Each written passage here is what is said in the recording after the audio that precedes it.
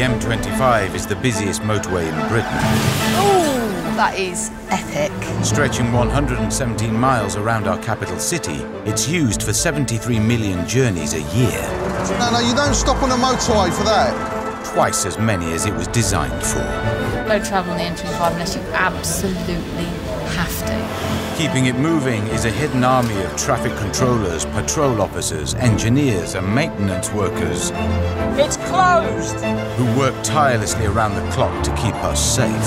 What vehicle are you in? But capacity is pushed to the max. And every hold-up costs the economy thousands of pounds.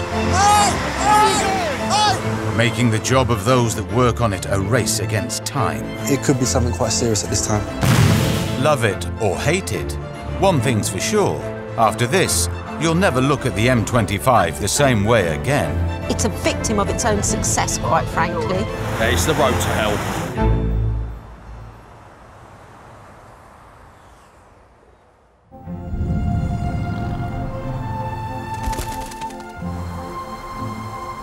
It's morning. An M25 control room operator, Tom, is starting his drive to work. And just like 250,000 of us, he's taking the M25. The trouble with this job is if you phone up and say I'm stuck in traffic, they check straight away. Freight carried on Britain's roads is worth up to £11 billion a year to Britain's economy. And it falls to a dedicated team of controllers to keep the M25 moving. Yeah, got that one. Yeah, still ongoing. It's a stressful job, but for Emily there is one thing that ensures a good shift. A decent cup of tea. Oh, Chris, what have you done? My manatee. It's meant to be it's a manatee, it's a tea infuser. And sometimes I just have it like, hooked over the side of my teacup. Just as a little friend. Hello, how is England? Yeah, what have you got? The explosion in online shopping has led to a 51% increase of vans and lorries on our motorways. And with 40% of accidents on the M25 involving a lorry, it's put a massive strain on the relationship between car and truck driver. Now, what is worse, was it car or lorry drivers? I think it's quite difficult to choose. The thing that really surprises me now is the sheer amount of trucks. They're just in all lanes, and there's loads of them. I think a lot of the motorists on the motorways, they're in their own little world. Look at that, look, straight across. Lorry that just came across, everyone shoved on their brakes. Oh, nice, see that? Articulated lorry, changed lanes there, no indication, straight in front of another car. See the car in front. That's the sort of gap we need to stop when we're fully loaded. That gap isn't for you to duck into because you've left it too late to get off. I think people don't seem to respect what an LGV does and the mass of it. Lorry drivers, they are professionals, but they can get it wrong, and when they do, it's 44 tonnes of getting it wrong, and that can be quite catastrophic. And when it comes to collisions between lorries and cars, there are no prizes for who comes off worse. Circa 5'2". At junction 22, there has been a collision between a lorry and a car. Yeah, Brian, go ahead. Just prior to 16, we've got a car sideways on and an LGV in lane 3.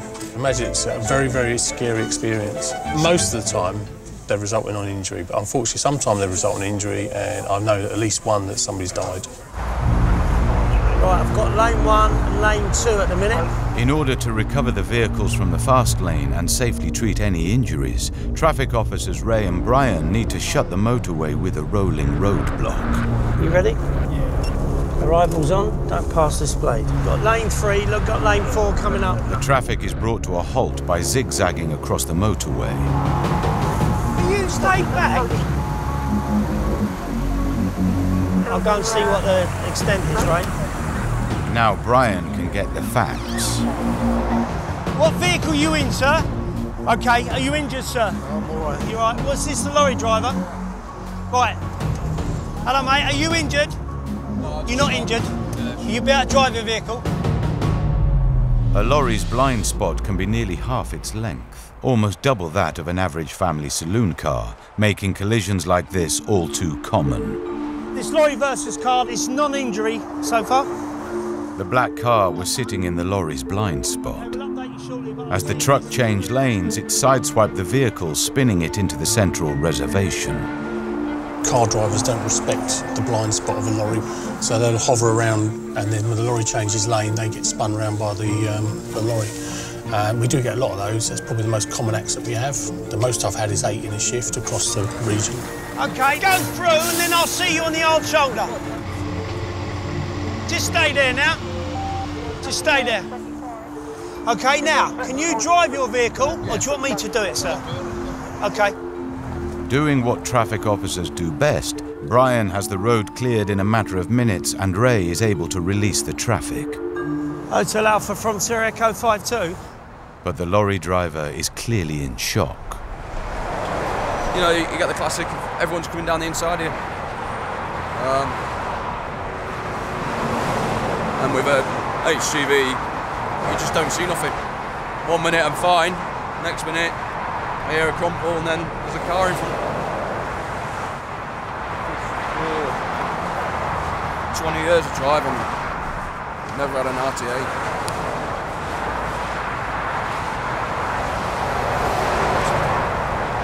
Absolute gutted. The car driver has had a lucky escape. Now I feel alright, but shook up over there, but alright now, because I thought I was going to roll, so. Where were you on your way to? Fishing. We're still having a bit of luck. But before they can release the truck driver, they need to be sure he is okay to drive. Well, at least he didn't panic.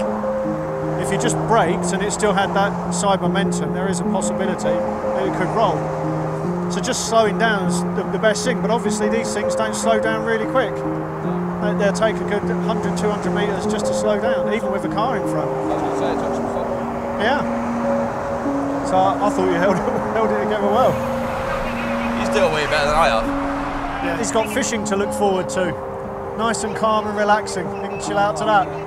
Don't beat yourself up over it. No, it's an accident, isn't it? Yeah, you can't change what's happened. But nobody's injured. Yeah. Right? Nice hot tea with a couple of spoons of sugar in it, I think. Yeah? Yeah. All right. All right, nice one. You take care, mate. Hi, Michael. Non-injury, which is really good news. A few panels are bent, but that's what insurance is for. But yeah, I'd say that drivers were both very lucky.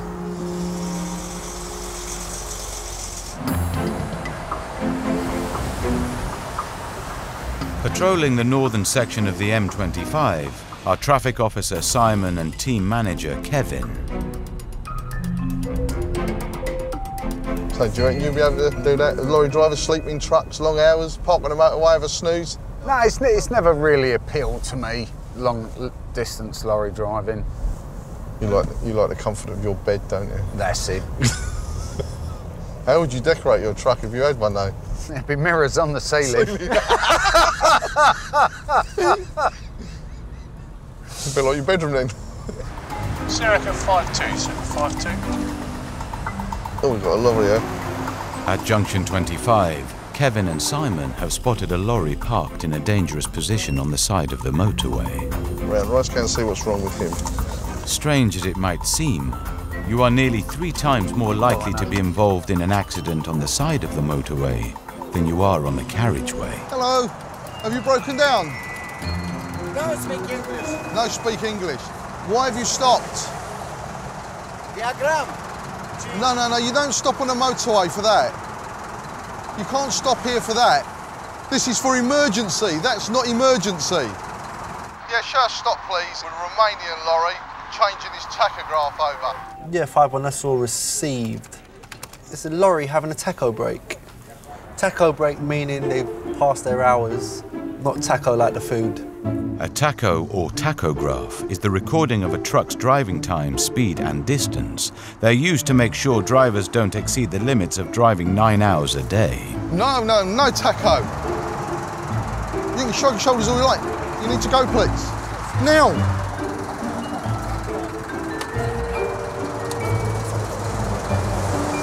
Really? Go. I'm actually getting quite hungry now, speaking about tacos. When I'm speaking to a lorry driver, then they don't speak much English. Like yourself? Yeah, but like me, really. Sort of. Then it makes life a bit challenging. And there's another challenge waiting for them just 5 minutes down the road. Kevin is going to have to dust off his language skills once again. I can feel another taco break. Hello? No, stop here, no. Not on motorway. You can't stop here. Go now, thank you. And look at this rubbish they leave there. They have the taco breaks. That bottle there is full of and this is where people who genuinely break down have to stop. It's not on. It's a worry. It really is a worry. Watch where you're putting your feet. Cars account for 79% of all vehicles on Britain's roads. Lorries only make up 5%, but over half of all their driving is on motorways, and much of that time is on the M25. Nearly all our freight in the country goes around on lorries. Everything you eat and drink has probably been on a lorry. Food that you eat, the bricks your house is made of. If you bought a new car, that probably was delivered in the back of a car transporter. Everybody needs lorries, love them or hate them. Not only do they bring us everything we need, they also have an interesting view on the world. Oh, you'd be surprised at what you can see from being sat up at this height. Usually I get some lorry driver come along and he's like, you forgot to finish your air off. Quite often you can see women driving to work with their skirts hanging in the back window, like, because they don't want to get them creased. They're just driving along in their underwear. Good thing I've got, like, I'm covered up down there because he could see my couldn't he?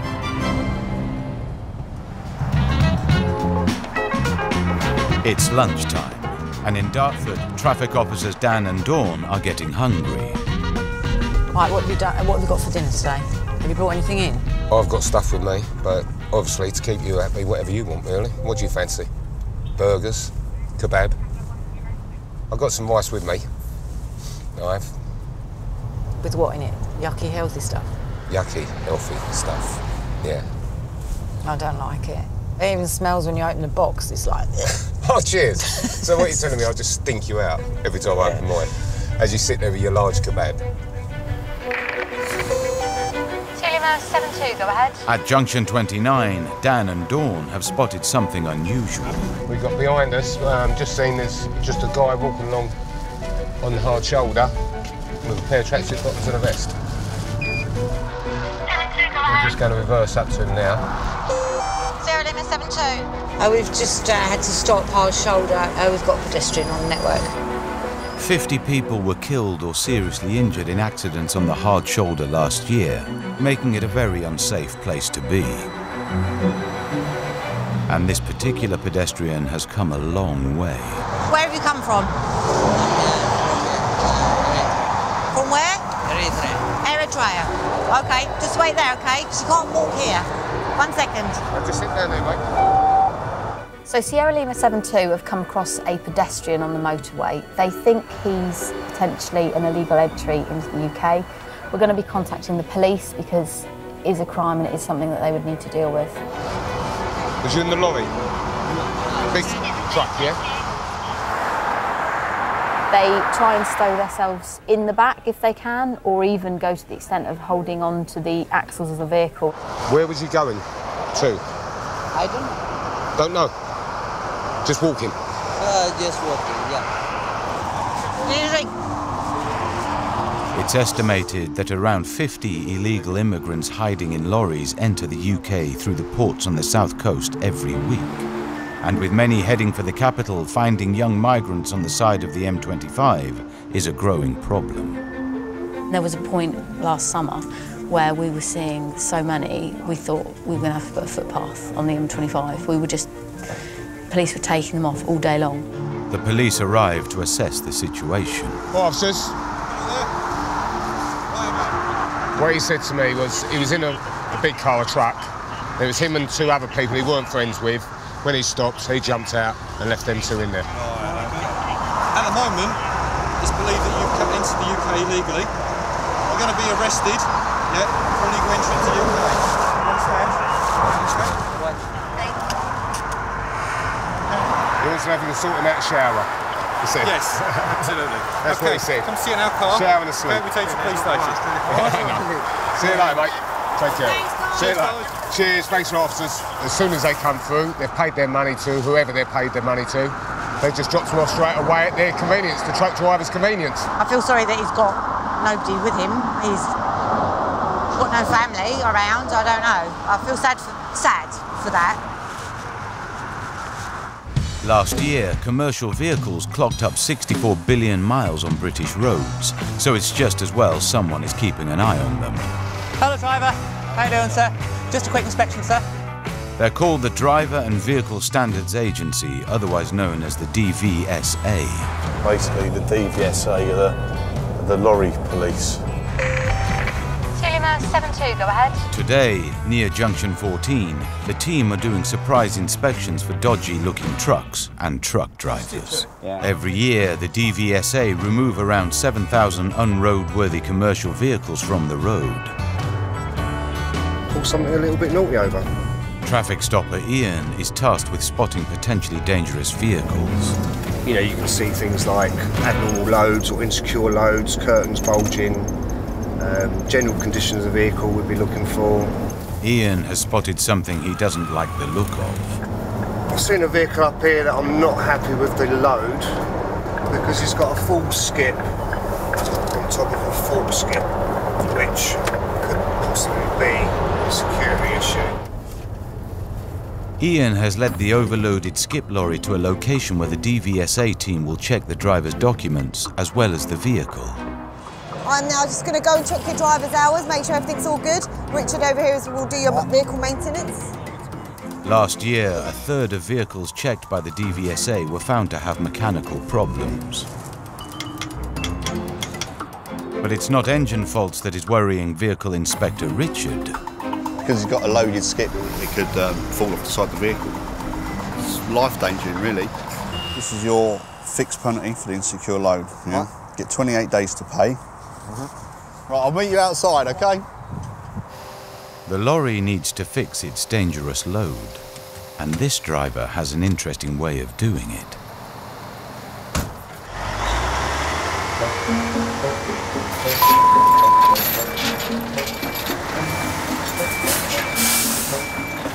I'm not familiar with the way you load and unload this vehicle, so whether that's best practice, I wouldn't like to say. I'm probably going to say no, but... Now the dangerously stacked skips are unloaded, the driver is free to go. Probably about a tonne of aluminium in this. Value's probably about £600–700 a tonne, something like that. That's why I'm not leaving it here. Because it might grow legs. There are 64 experienced traffic officers working around the M25 every day. But they all had to start somewhere. And over in Dartford, Traffic Officer Andy is still learning the ropes. Yeah, I suppose you'd call me a rookie of the team. Finding my feet still, trying to get my confidence up on the on-road bits and pieces. Just had a job come in. We've got a report of a vehicle on the hard shoulder at a 90-degree angle. Sierra Lima 72, Sierra Lima 72, Hotel Alpha. At junction 29, a lorry has shunted a car in fast-moving traffic, spinning it into the hard shoulder. Truck and car collisions can be some of the worst accidents on the M25, with a high chance of serious injuries. For a rookie like Andy, this could be a challenge. Hopefully nobody's injured, but we'll be there to help get these vehicles righted, find out what's taken place.